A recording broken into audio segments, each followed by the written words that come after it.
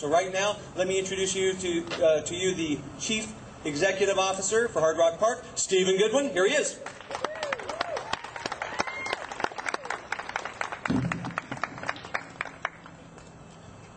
Welcome.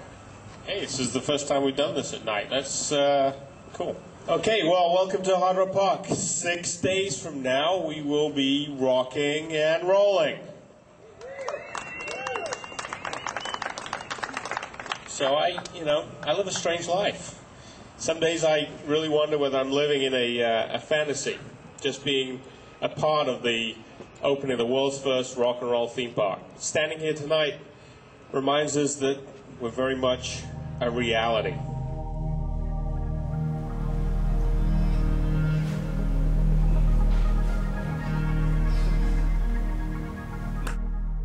It has been over a decade since Hard Rock Park turned Freestyle Music Park closed forever.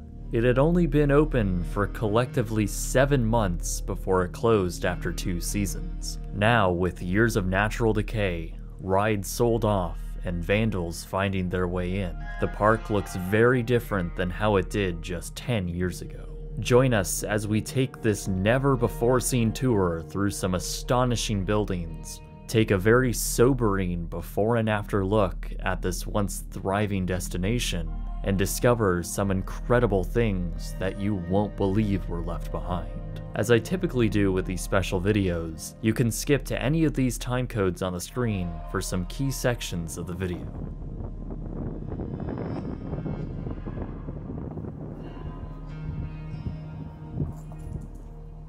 Oh my god.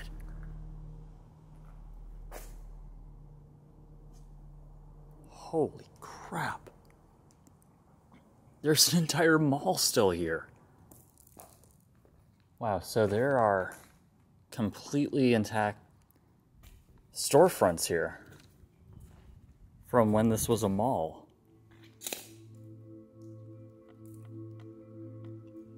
Whoa. Hard Rock Park was very resourceful in a way, since on their land was an existing shuttered mall. The park incorporated this shopping center into their plans, and what we have here is a very interesting mix of a theme park and an abandoned mall. This shopping center originally opened as the Waccamaw Factory Outlets, as a secondary portion of the main mall. By the early 2000s, however, the property began to struggle, and the mall ultimately sold their separate structure to a development company. The land the mall was sitting on was ultimately rezoned for theme park use, and this building subsequently closed in 2003. While there are very few pictures of this actual mall, more recent photos from inside the existing Waccamaw outlets gives a peek into what this concourse used to look like. In the darkness here, there's a mound of stuff, and I just realized that this is all theme park merchandise. This is piles of crap in here, just all being sold. These are all park maps, obviously. You see these Hard Rock Park drink guitar cups, the novelty cups, and the freestyle music ones. Look at this. This entire room is filled to the brim. Literally every single box that goes all the way back there is filled with these cups.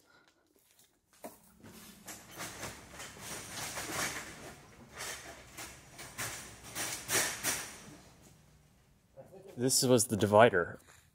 Everything past this wall right here was unused, and everything this forward was used for the park. Oh, look at this. It's an actual ride vehicle. Oh my god.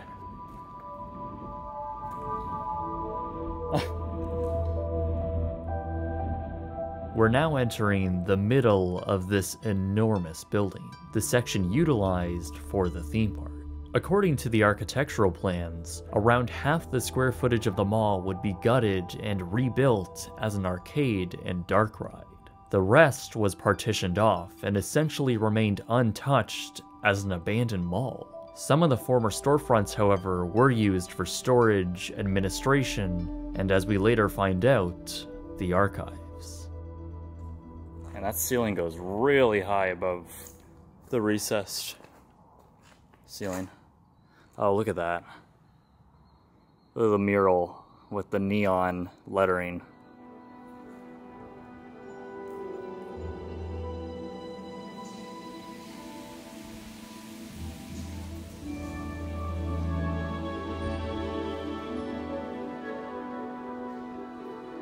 So, on this side, from this entrance here, would have been the arcade.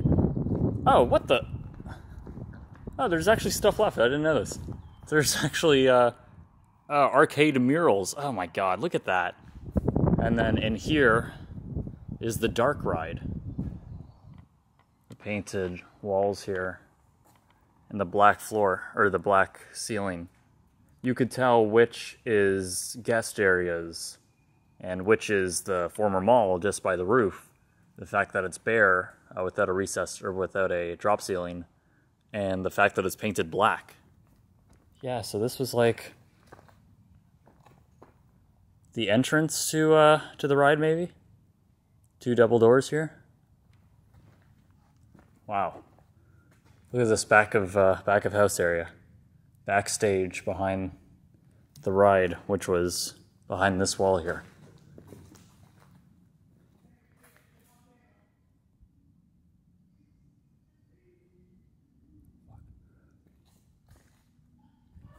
Oh, I bet this was like a break area right here. Yeah, I bet this was like for employees, a little break area in here. It's basketball hoop for the employees. And I'm sure this was deep storage for the ride itself. Okay, there actually is. Oh! The attraction's still here. At least a portion of it. This is a whole show scene. Whoa.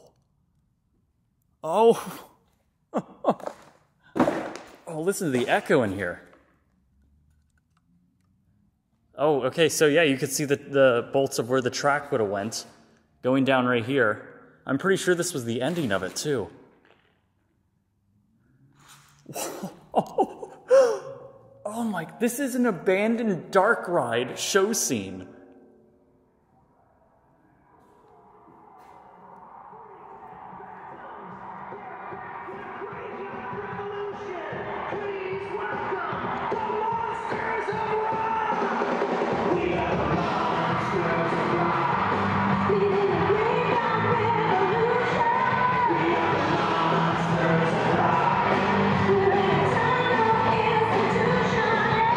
The car would have come down this way, out of that show scene, the final one, and then into here, and this would have been the big finale, or the last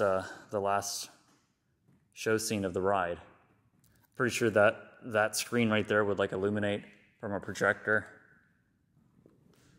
And then this would have went to load unload station, which, ooh, wow, is pretty torn up.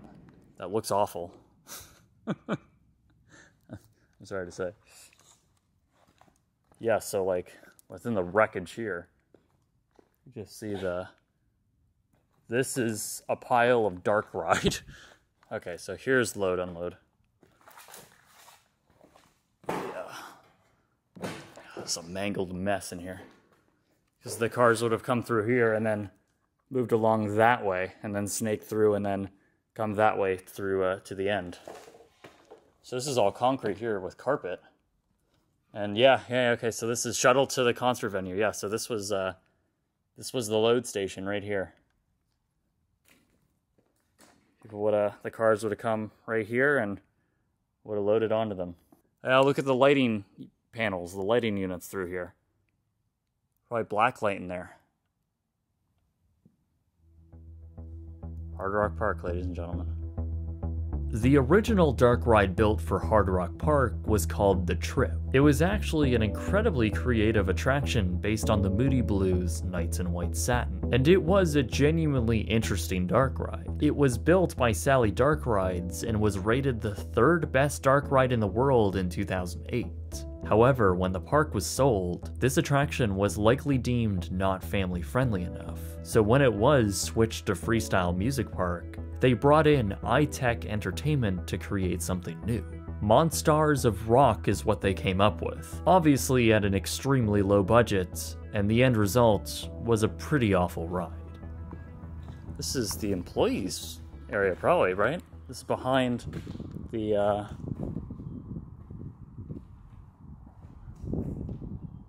Oh yeah, Kiss in the Sky.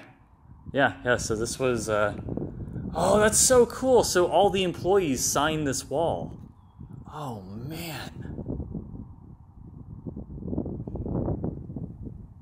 Oh, look, and they had, like, caricatures of themselves. Right, faces of attractions. Oh my god.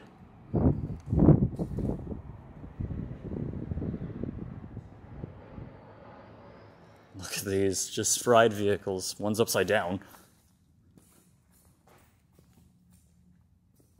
Look at that. Oh, there's a...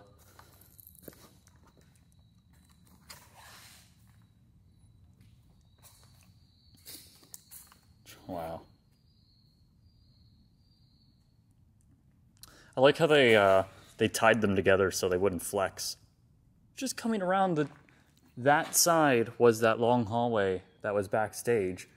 And just coming around the corner, there's more of the mall that's stuck in its original state, untouched.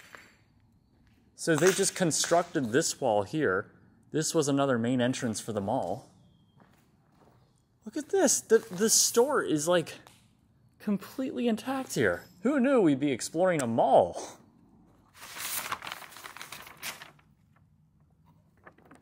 No way. Architectural plans, yes. This is so cool.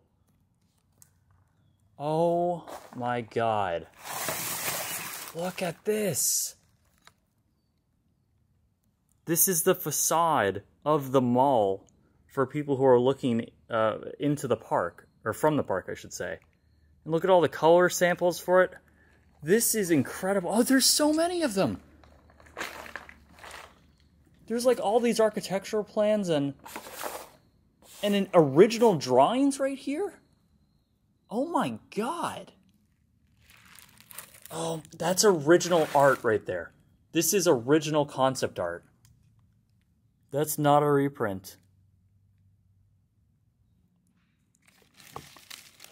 Oh my god. They have like references to the architecture they're trying to achieve here. Oh my, there's construction photos.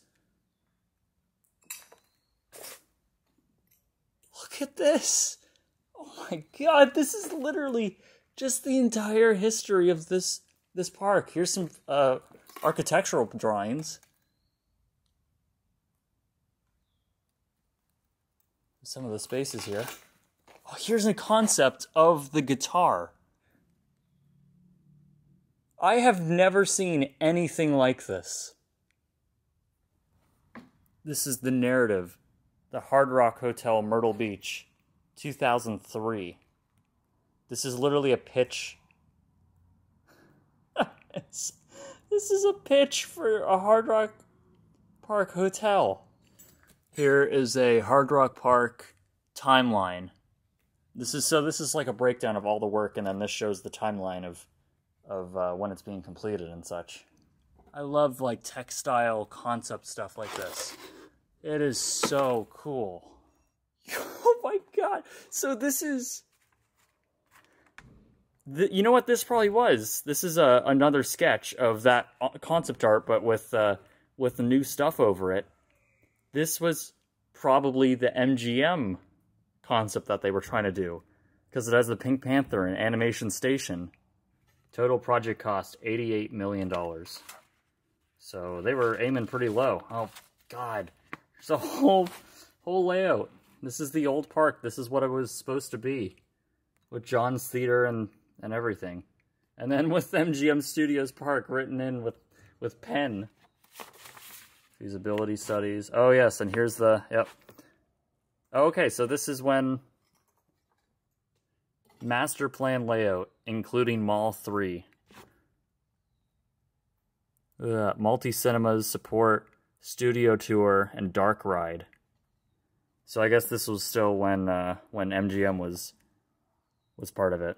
There's just everything in here. The Hard Rock Park things there. There is so much. Executive travel. Don Pinkowski, look at that. Wow. You know, even for John being the CEO of his own entertainment company, still flying in economy class. That's good on him. I could spend so much time in here. This is so cool. But let's see what else this park has.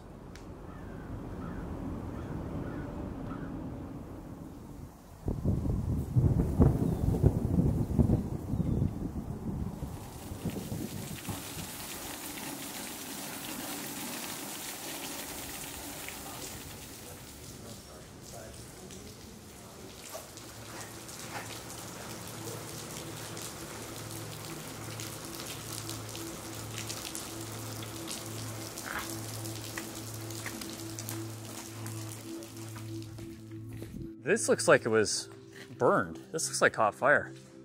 I think it did. Look at the wood. That was fire.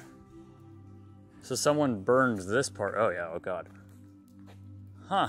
Even before their spring 2008 opening, the team at Hard Rock Park had already begun preparing for their largest expansion, what would have been called Paradise City. This would have completely redeveloped the other portion of the struggling Waccamaw Mall across the street.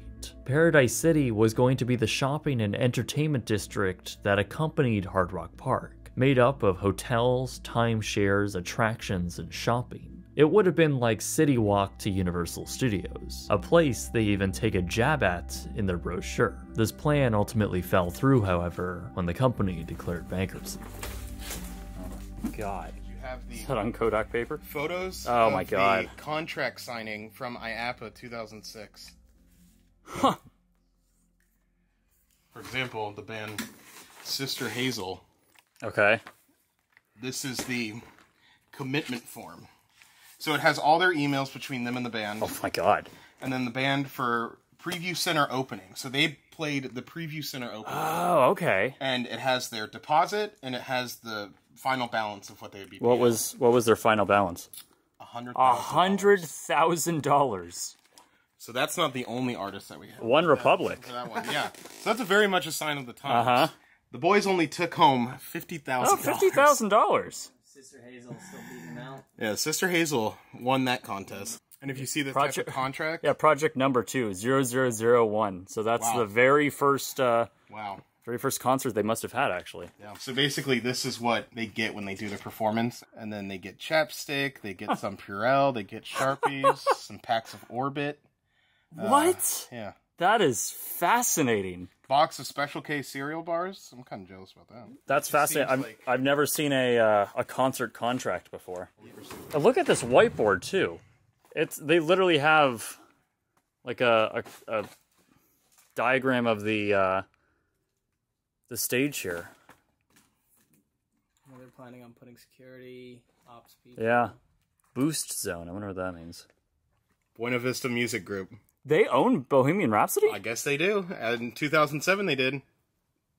Master use license. So this was the license they used for their nighttime spectacular. Yeah. Their fireworks show. Wow. I wonder if there's a price in there. This is the master use license agreement. Yeah. Okay. So... That'll go through a lot of crap. So the license to use Bohemian Rhapsody in a fireworks show at a major theme park is $60,000, deemed by the Walt Disney Company. Buena Vista Music, I think. Obviously one of the icons of the Hard Rock Park. Oh, Gibson. Oh my god. So let's get looking at this Gibson agreement. Wow. Gibson, right off the bat, guaranteed $1 million for the Guitar Icon building. Wow. And this is what I'm really into, is the sponsor benefits. Mm-hmm. So their benefits included 200 free Hard Rock Park tickets per year, 250 tickets available at 50% or VIP. Oh no, just standard tickets available for 50% off. 10 VIP executive backstage passes per year. Discounts on merchandise, signage in Piccadilly Circus. Guitar Plaza designed to be Gibson guitar, logo inclusion on all collateral, in-park point-of-scale collateral, right to conduct samplings and consumer research, ancillary Gibson merchandise available in park, free filming rights. That's crazy. They're guaranteed 4 directional signs, park-wide announcement of Gibson sponsor laser show before and after each show. We would like to thank our friends at Gibson Guitars. Now enjoy your evening at Hard Rock Park. Gibson name appears on headstock down the frets on the body of the 78-foot guitar in the center of the park. Gibson name and neon illuminated on guitar after show ends for up to 30 minutes. Gibson Guitar Plaza and all-access entry plaza is 248 feet long and incorporates a Gibson Vegas high roller guitar design and ground. Gibson artist birthday celebrations in the park. Gibson weekend events. Gibson contests and sweepstakes. Oh my god. This is crazy. Like this is stuff that is never seen by normal guests, and it's just sitting in a abandoned mall store. This is a former store in an abandoned mall, and we have this information on the licensing agreement with, you know, all of these incredible bands and corporations. That's the thing that really blows my mind about it, is that Eagles is one of the biggest rock groups, classic rock bands, and this stuff's just sitting here.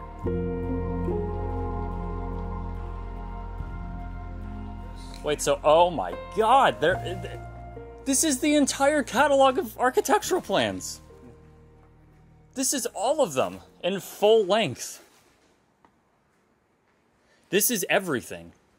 You could build Hard Rock Park right now if you just wanted to again. They have all of the intellectual property right here. This is unbelievable. I've been saying that so much in this, but it's like, everything is so unprecedented in how much is left behind. This has never happened before in American theme park history. This is that show, the acrobatic show, the stunt show. And then this is the water park area for the kids.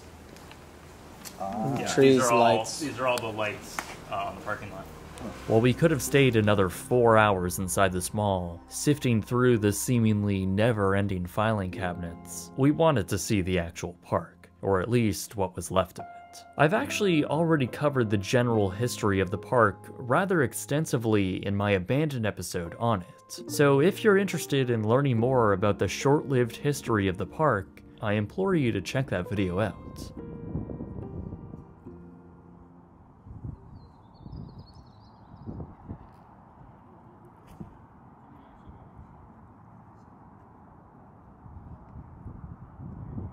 That was the Great Meals Diner, the Eat Me Diner, and I believe it was right here.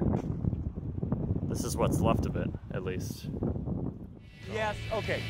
Disney's got Rock and Roller Coaster in a movie park, and we've got rock and roll throughout, so we're kind of like Rock and Roller Coaster on steroids here.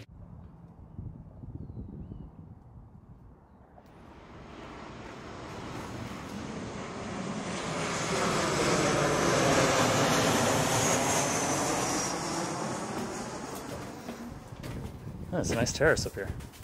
So this is the VIP lounge? The VIP lounge. Okay. Yeah.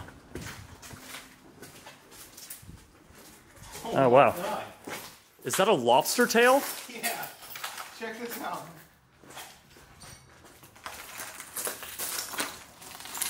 It tastes great.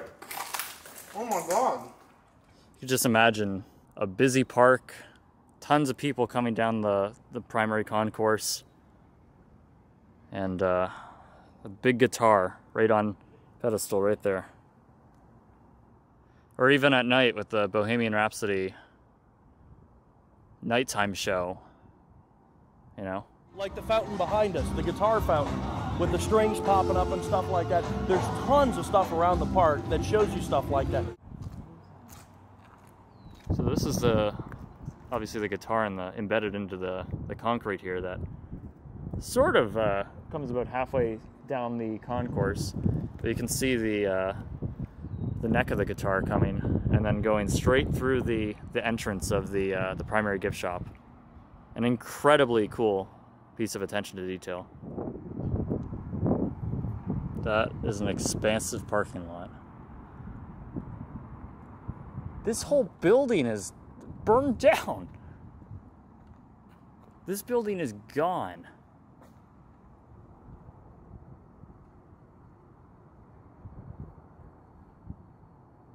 It is shocking to see how far this has fallen.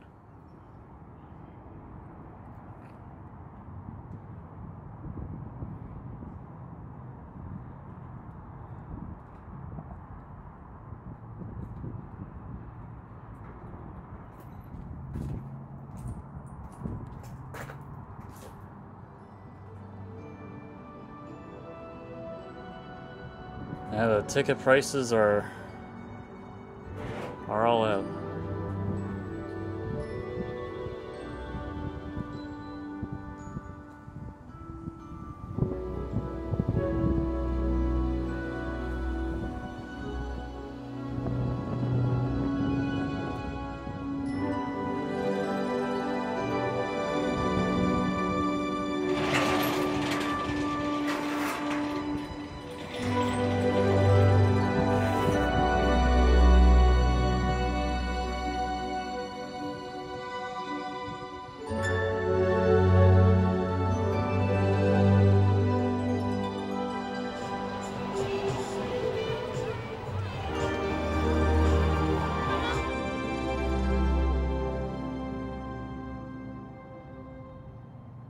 This was the coffee shop here,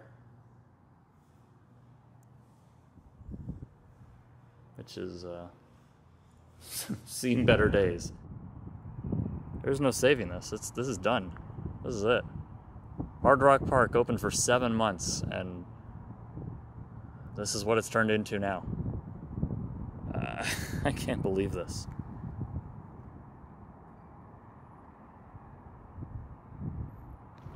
Established 2008.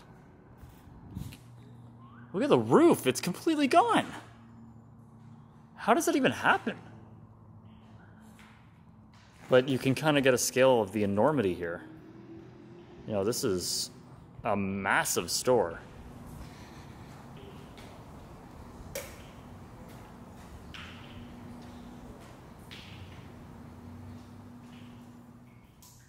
It's hard to believe that this amount of water damage is possible.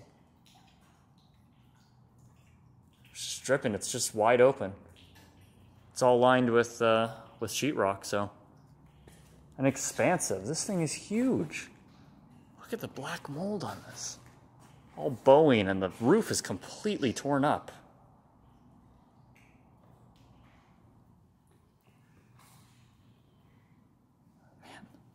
These huge armoires with merchandise on them, completely topped over.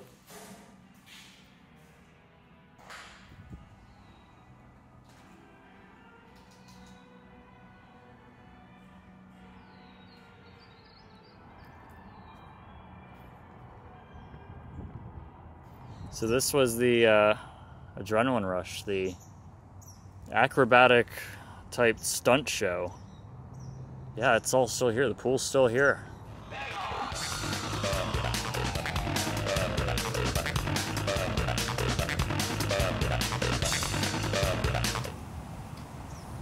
After spending over 7 hours inside the park, we finally decided to leave.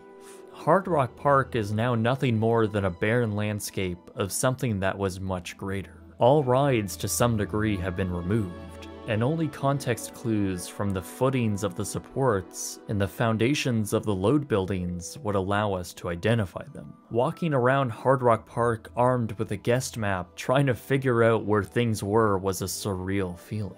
Like we were trapped in an alternate dimension where the pristine park depicted on the map existed somewhere else. To me, a massive theme park fan, I couldn't help but obsess over the small details, the fine craftsmanship in the buildings, and the landscaping. Another aspect I was forced to use my imagination on.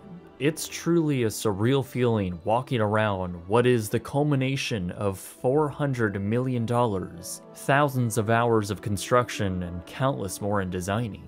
These pathways, these bars and cafes, the brick in the buildings, and even the 2 dark rides had only been used for less than a year by guests. They were brand new, and that thought wasn't lost on any of us. I want to thank the guys from White Lake Productions for joining me on this strenuous adventure, and I think we all, more than ever, wish we could have gone to Hard Rock Park when it was open. It became even more obvious that this park had so much life ahead of it, but unfortunately, we'll never get to see it. Thanks for watching.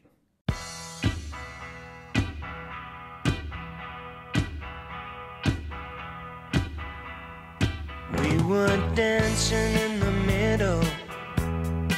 We could hardly hold our heads up. I think we'd had too much to drink. I remember wondering what they think. Da, da, da, da, da, da, da. No fortune pays for wounds like these. It's been too long for time now, please. Just say you will, we can call it a day. It's not as though we ain't seen.